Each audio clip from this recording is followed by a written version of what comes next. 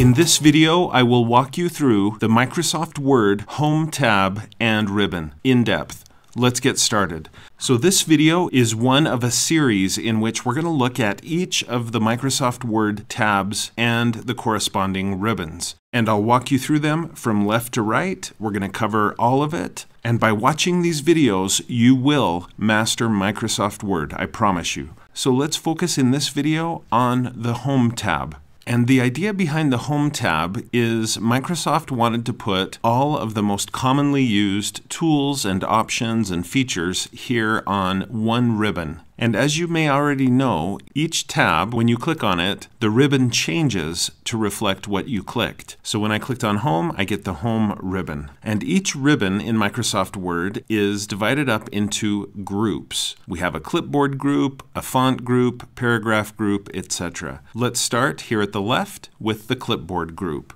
And to show you this, I'm going to browse down my document to the second page where I have an essay on one of the most important subjects of our time. And let's say I would like to repeat one of the paragraphs. Let's say this paragraph is so important that I want it to be repeated later on. I know that's kind of far-fetched, but I've clicked and dragged to highlight that paragraph.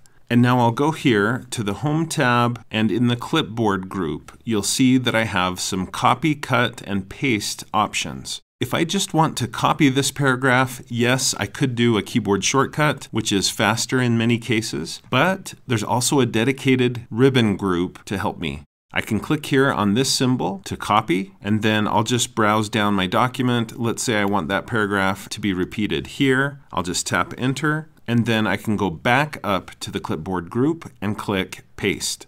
Now, in addition to just a typical paste, I could click the bottom part of this button and choose a specific kind of paste. Do I want to keep the source formatting? The source of this copy-paste is up above, and it actually has the same exact formatting. So in this case, choosing this option here to keep the source formatting really makes no difference at all. The next option is to merge the formatting. So to kind of take the formatting of the source, but then merge it into the formatting on this document that I'm pasting into. Choosing this option will make the pasted content fit in better with my existing document. We also have a third option to paste the content as a picture. So I just did that, and now look, when I click on this newly pasted paragraph, you can see there's a box around it. And I can right-click on it and choose Wrap Text, and then choose to make this paragraph, let's say, in front of text, and you can see what happened. This is now acting like a photo or an image, and I'll click and drag to shrink that down, and I can put that paragraph anywhere I want to.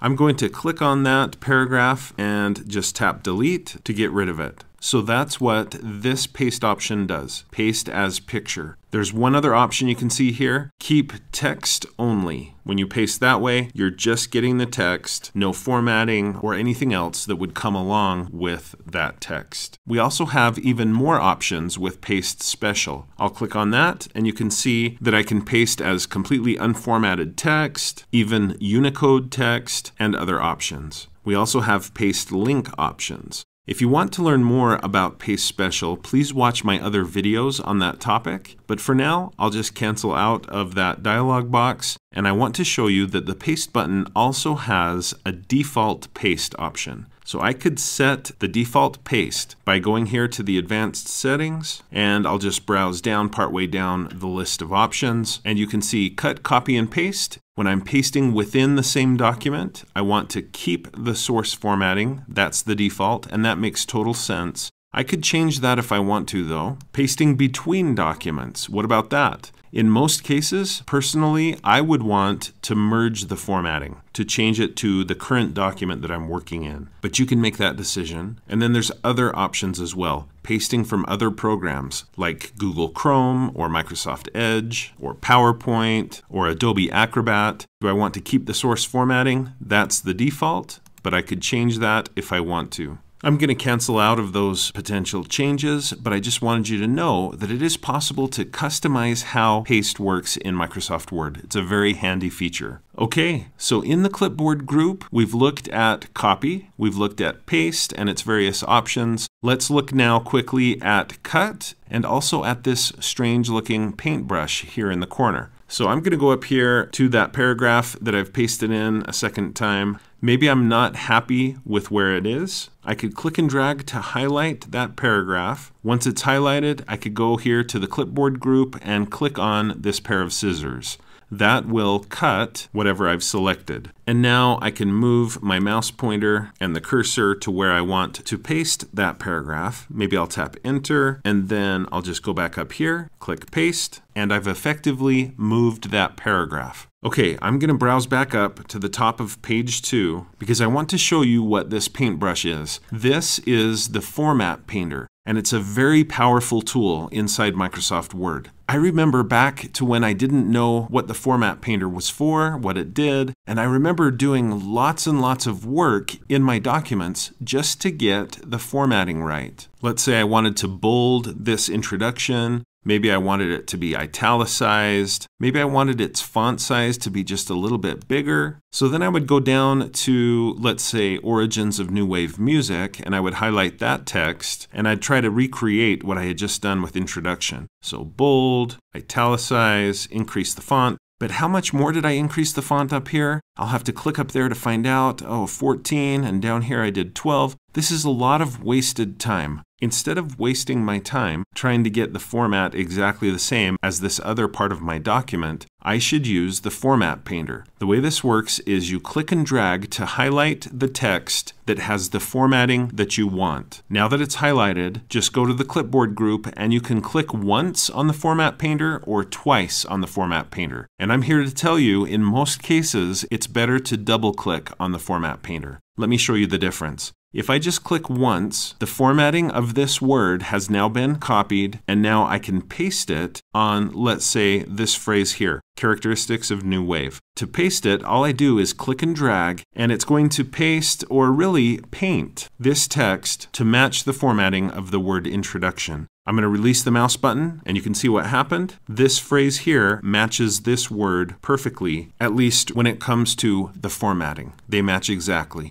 And you can see why it's called a painter, right? You click on that, and then as you drag across the text, it's like you're dragging a paintbrush across the words. You release that paintbrush, and the changes are made. I'm going to undo that. Okay, but you probably remember I said that double-clicking on the Format Painter is better. Watch what happens if I double-click on the Format Painter. Now I can click and drag to paint that format, but look, the Format Painter is still selected. Because I double-clicked, Microsoft Word remembers the formatting that I want to paste or paint, and I can just continue to paint that same format over and over until my document is exactly the way I want it to be. So I hope that you'll use this Format Painter. It's a very powerful tool and will change how you use Microsoft Word. Okay, there's one other part of the clipboard group that you need to know about, and it's this little tiny button in the lower right corner. This is called the Dialog Box Launcher button.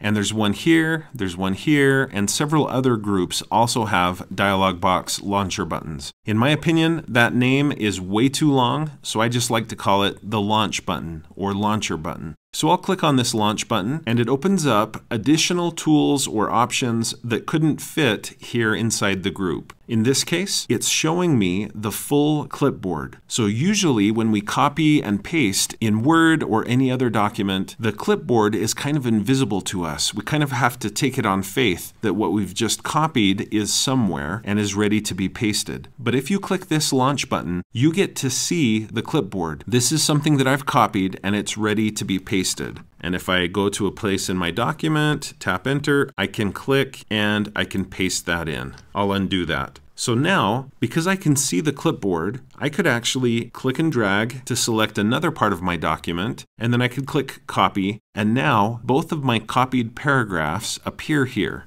Let's say I continue to work and I'll decide to copy this paragraph as well. I could just go up here, copy. Now I have 3 different paragraphs that have been copied. They're on the clipboard, and I could select any one of these to paste. I could even paste all three if I want to. Okay, in addition to being able to paste any of these three, I can also delete the ones I'm done pasting. I could clear them all out, and there are some options down here in the lower left, and you should look at these if you're interested in learning even more about the clipboard in Microsoft Word. I'm going to X out of it for now. So that's the clipboard group in Microsoft Word. It's very useful, and many people don't use it to its fullest extent. Let's move on now to the font group. I've already been using the font group, and the font group may be pretty much what you expect, but let's take a look at it. I'll click and drag to highlight the title of my document. Now that it's highlighted, I can go up here to the chosen font, and I'll just click this arrow, and I could browse through to find a different font style that maybe I like better. How about this one? So I'll click on that, and the changes to my title are made. I could also adjust the font size. Let's make this 18 font. If I change my mind about that, I of course could click the drop-down arrow again and make another choice, or there are some quick font size buttons here. I could make it slightly bigger, slightly smaller, so that's what these buttons are for. Next to those font size buttons, I have a change case button. And if I click the drop-down arrow, I can change the case of this title to lowercase. Now all the text in the title is lowercase. If I click it again, I could make everything uppercase. I could also capitalize each word. And finally, I could toggle the case. So flip everything. If it was uppercase, make it lowercase. If it was lowercase, make it uppercase. Not a good option for me in this situation. Okay, I'm going to undo those changes by holding Control and tapping Z a few times, and let's move on to the next part of the font group. We have a little button here that will clear all formatting.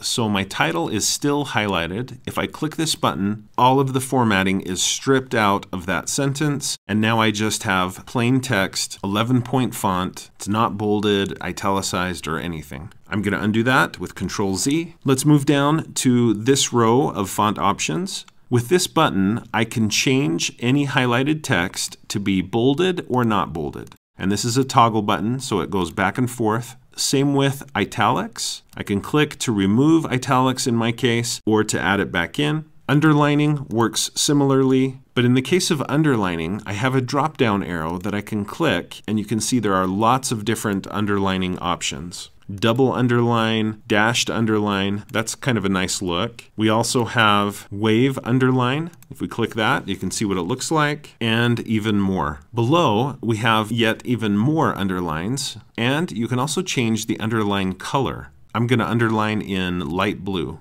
Next, let's move on to this button, which is strike through. Let's say that I want to remove the word late from this paragraph, but I actually kind of do want there to be a record that it used to be included in the paragraph. It's just crossed out. So with late highlighted, all I have to do is go up here and click on strike through. And now this paragraph will read the 1970s and early 80s, witnessed, etc. But I can see that the word late used to be included in that sentence. All right, I'm going to highlight introduction again, and let's move on to the next button. This is a subscript. Let's say I want to make a little footnote or something just underneath and after the word introduction. I can just click after the word introduction, and let's say I'll just put a number 1 there. Now if I highlight the number 1, I can click this button to change it to a subscript. In most cases, this will mean I should look down at the bottom of the document for a footnote that's numbered as number 1. So that's just one example. But anytime you want to make text or numbers really small and moved down partway, use subscript. The opposite of that is superscript. This is good for various things, including putting in that a number is squared or cubed or something like that. But there are other reasons that you might want to use subscript or superscript. Okay, next, let's look at this button. This gives us text effects and typography.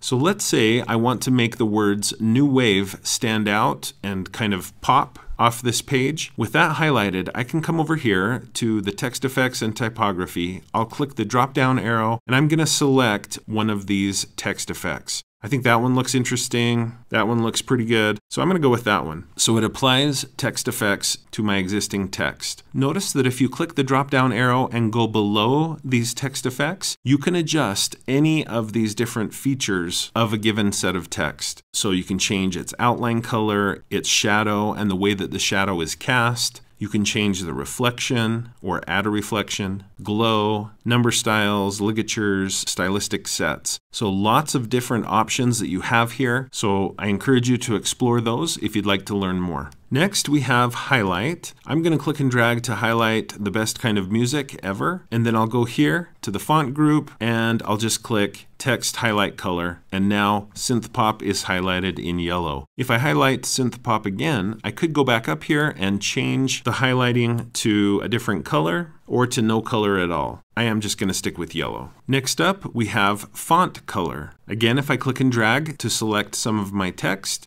I can go back up here and change the color of the words themselves. So I want to make this word to be orange, and it's now orange. I'll undo that. In this drop-down arrow, we also have other options like even more colors and also gradient effects. So feel free to look at these options and experiment with them. Again, there's one other button that you need to be aware of. It's the launch button here in the lower right corner of the font group. If you click on that, you'll get even more font options, and they're laid out for you here in this pop-up rather than spread out here on the ribbon. You'll also find some options that are not on the ribbon. For example, you can make text hidden. So I have the word music highlighted. By checking hidden, look what happens when I click OK. The word music is gone. It's actually still there, it's just hidden. And I'll show you how to make it visible again in just a minute. You could, of course, click and drag and then go back to the launch button and uncheck hidden. Click OK. So that's one way to bring it back, but in a minute I'll show you another way. Back in the launch button for the font group, you'll see a lot of the same options I've already shown you here, but there are some bonus ones like double strike through, but you can also set some of these options to be the default, and I like that you get a preview, so this is a nice set of options that you get when you click the launch button. There's also an advanced tab where you can work on character spacing, character position, even things like kerning. So here we have just some very detailed options to help you make your document look exactly the way you want it to look. For now, I'm going to cancel out of that, and let's move right along to the paragraph group. Let's say here in my document, I would like to add a list of some of the key new wave and synth pop bands. So I've typed in a phrase there, I'll tap enter. And then here, I would like to create a bulleted list. So I'll click here to turn on bullets, tap enter, and I get a new bullet, and I can type in another band, tap enter. And so bulleted lists are easy to make thanks to this tool in Microsoft Word. Next to the bullet button, we have the drop-down arrow that goes with it. This can help us to customize the bullets. So I'm going to click and drag to highlight my short list here. I'll go back to that drop-down arrow, and I'll change the bullet style to be an arrow,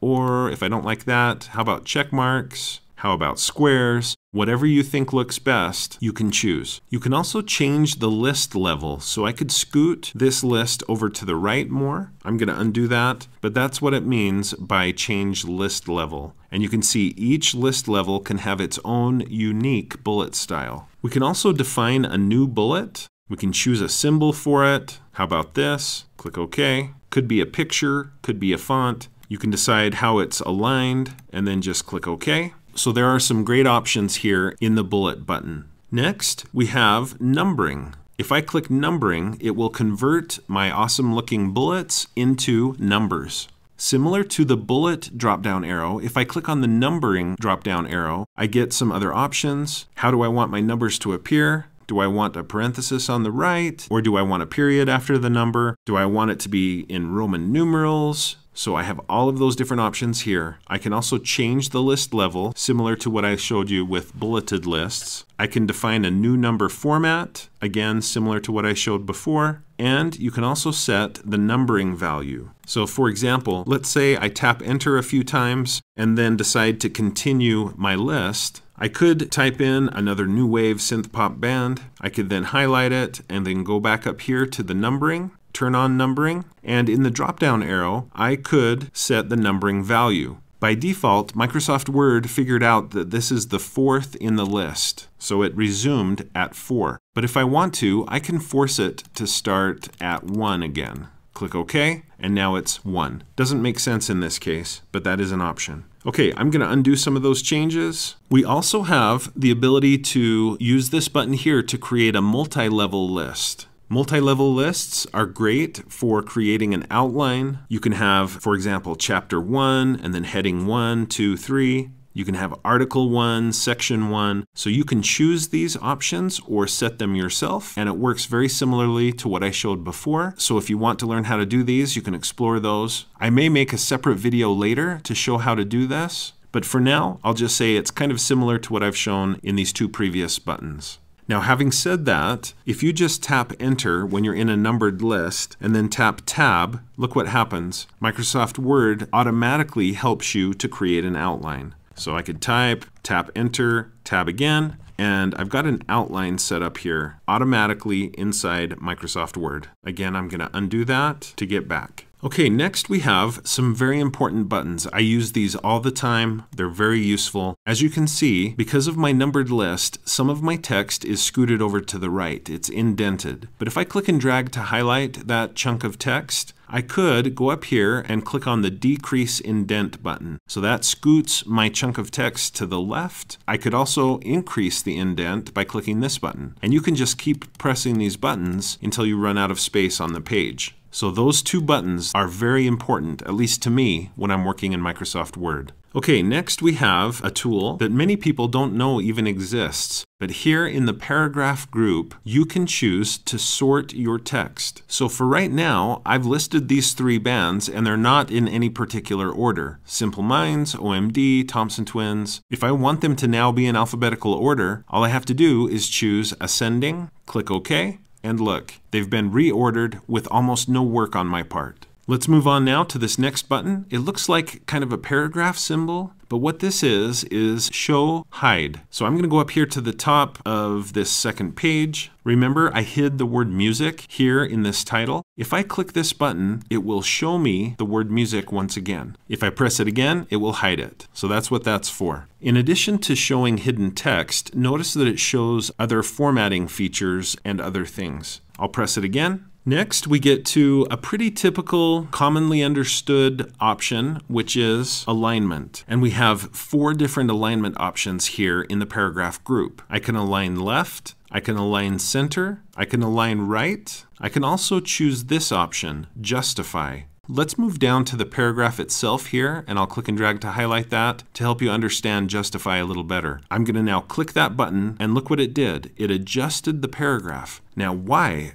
What changed? If I hold my mouse on Justify, you'll see Microsoft Word's explanation. Distribute your text evenly between the margins. Justified text gives your document clean, crisp edges so it looks more polished. So if you look here at the paragraph, without it being justified, it's kind of jagged here at the right. But if I highlight my paragraph again and click Justify, now it's a nice, smooth left edge and right edge. It can look a little better. I'm going to click and drag to highlight the second paragraph, and let's click here now on this button, Line and Paragraph Spacing. If I click there, I can change the spacing for this paragraph to be 2.0, 2.5, 3.0, or I could just go back to 1 or 1.15. There's also some other line spacing options. If you click that button, you get all sorts of options, and you can see the preview here. There's also line and page break options. So I'm going to leave it to you to explore that if you're interested. But I also want you to see that you can add space before a paragraph. You can add space after a paragraph. So if you just want a little more of a gap before and after a paragraph, those are some options for you.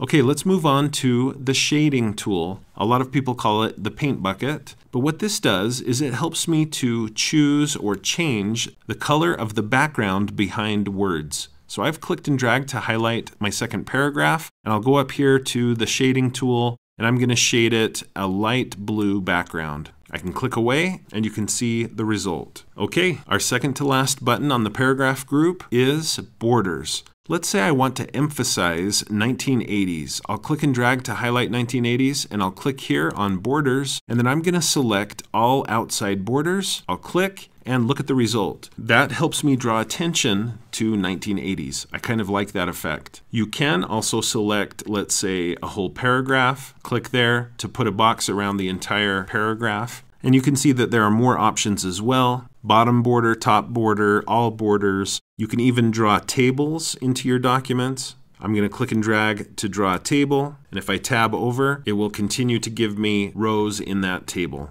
I'm going to undo that. Now, that same button that gives me borders also lets me put in a horizontal line.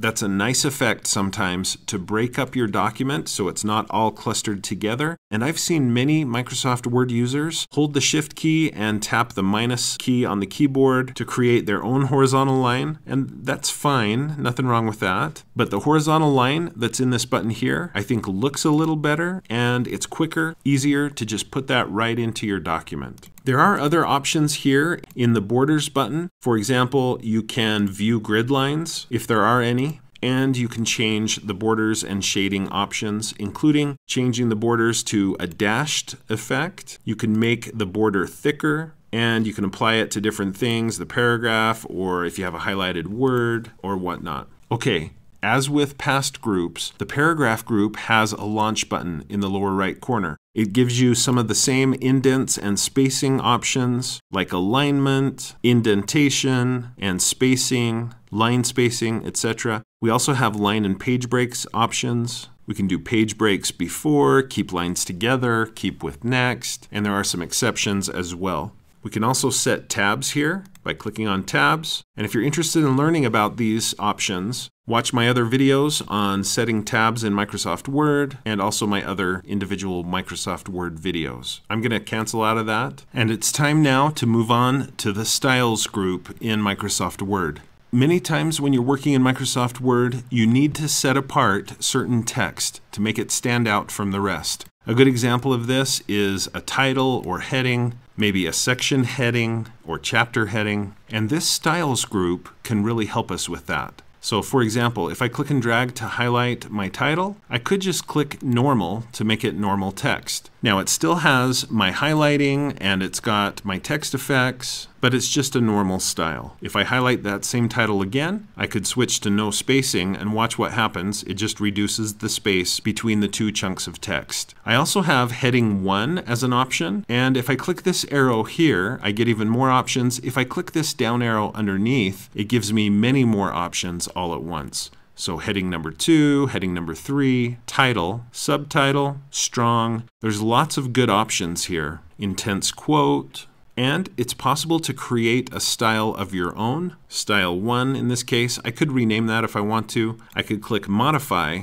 and then make some changes. Maybe I want to base it on heading 4, but then make it maybe a little bit bigger. Maybe bold it, underline it, and center it. I could click OK. And now if I go here to my full list of styles, look, I've got a custom style. And I can reuse that over and over. Let's try it out. There it is again. We can also use this button to clear formatting or apply a style. So there's some powerful options built into this button here. Once again, we have a launch button. If we click on that, it shows us all sorts of options that we can adjust for our styles. So explore that if you want even more style options. I'm going to X out of it. And let's move on now to this next group, I guess you could call it. It's really just this one button, editing. If I click on that, I can do a find or a find and replace, and we can also select certain parts of the document. Let's try find. When I click on find, I get this navigation pane that opens up at the left, and I can do a search for one of my favorite words in the English language, synth pop.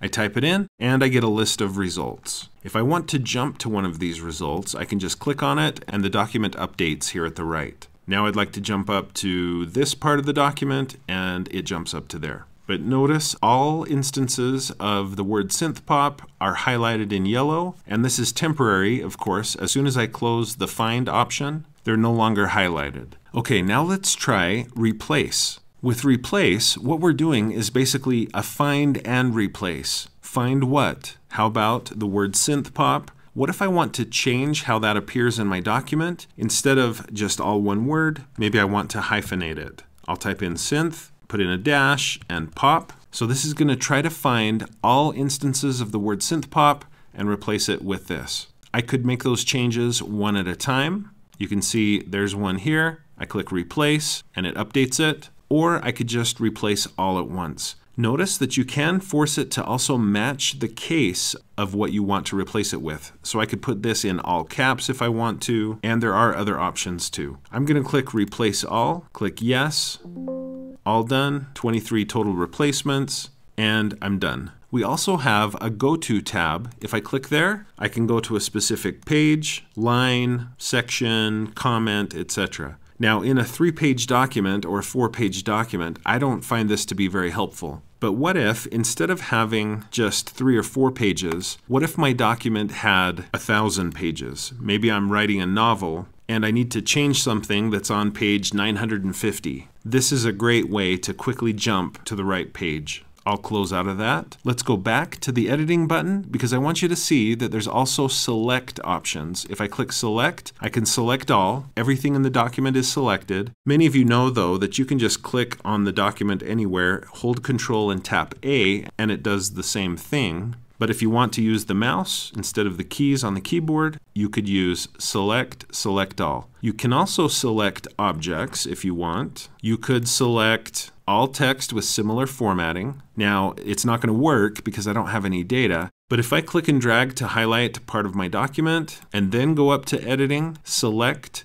all text with similar formatting, notice what happened. Every part of my document that's formatted similarly to this got highlighted. So that's a great feature. And then we also have a special selection pane. So there's some really good options here in editing. Let's move right along now to the voice group. And this is a great feature in some versions of Microsoft Word. You may not have this in your version, it just depends. If I click the top part of this button, Microsoft Word will allow me to dictate some text. I'll click there, erasure, and then I clicked this symbol here to stop my dictation, and you can see that Microsoft Word wrote the word erasure for me. I can also choose the bottom half of this dictate button and change it to transcribe. Let's try that out. I'll click transcribe, and this allows me to upload audio or start recording, and then Microsoft Word will make a transcription of that audio. So that's a pretty cool feature that's built in to Microsoft Word, at least some versions of it. Notice that I'm limited to 300 transcription minutes per month. I'll X out of that. Let's move right along to sensitivity. And sensitivity may or may not be useful to you or even usable for you. You can see for me right now it's grayed out. But what this is for, it's for setting the sensitivity level of a particular document based on your company or your organization or your school's policies.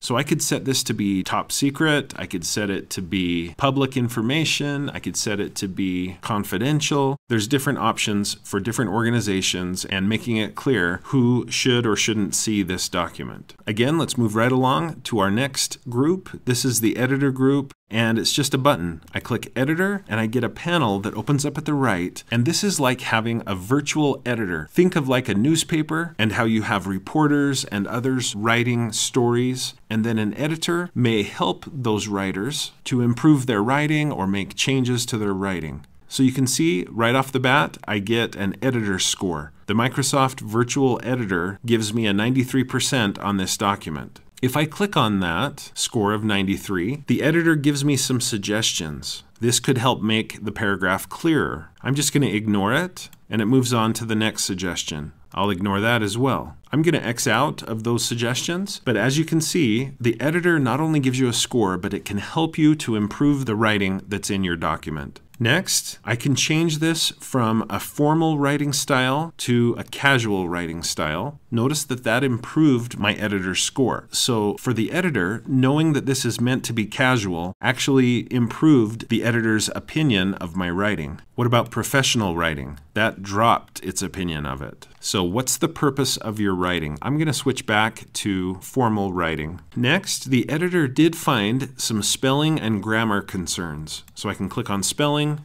It thinks that this is an incorrectly repeated word. It's not, it's fine. So I'll click ignore and ignore again. I'm going to X out of the corrections part of the editor and look at grammar. Again, I can change that if I want to or ignore it. and I'll X out. There are some other refinements that Microsoft Word might recommend for me. For example, I've got a clarity recommendation here. I can X out of that. I've got a vocabulary recommendation. I can also check for similarity to online sources. So this is a great feature, especially for teachers, but also for students and others who want to make sure that they're not plagiarizing, and if they are using other people's writing, that they're citing their sources. I can also get some document insights or stats. If I click here, it tells me how many words, words per sentence, sentences per paragraph, all sorts of information like that. Click OK. So this editor is really fantastic, and I hope that you have access to it and that you'll check it out. I'm going to X out of it. Okay, our final group on the Home tab and ribbon in Microsoft Word is the add-ins group. If you click on add-ins, you can add either a popular add-in or you could click Get Add-ins to see the complete list of Microsoft add-ins. So think of add-ins as being kind of like apps. If you have a smartphone that has apps, you go to the App Store, you search, you find the app you want, you download it or install it on your phone, and now it can enable you to do things. Well, that's what Microsoft Office add-ins are. So for example, I could add in Wikipedia, and so some of the usefulness and functionality of Wikipedia could be accessible from within Microsoft Word. There's some fancier spell checkers than those that come with Microsoft Word. There's an Excel to Word document automation add-in. There's just all sorts of different add-ins. In this case though, I'm just going to go back to the main add-in button, and I want to add a popular add-in, GPT, for Excel and Word. I'll just click Add, and now I get a panel at the right, at least temporarily, and notice that I have now a new group on the Home tab and ribbon. If I X out of this GPT for Excel Word, I can get it back again just by clicking this button, and it's back.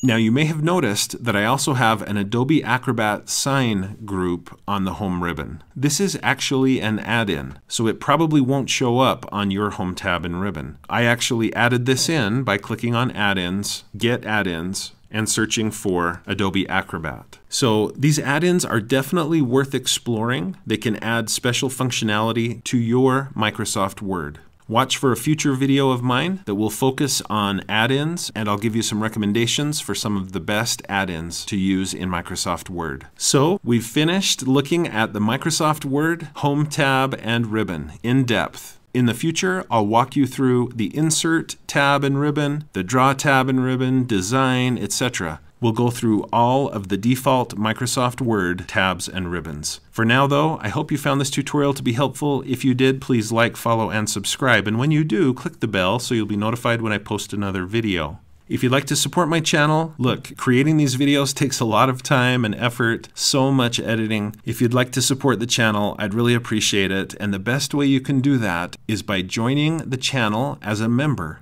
Channel members get special perks, including access to my monthly behind-the-scenes members-only podcast, and also priority response to comments, so that when you comment on my videos, I'm much more likely to reply to you. So please consider becoming a channel member. You can also support me by clicking the thanks button below the video, or by supporting me through my Patreon account, or by buying channel merch, and you'll see information about those options in the description below the video.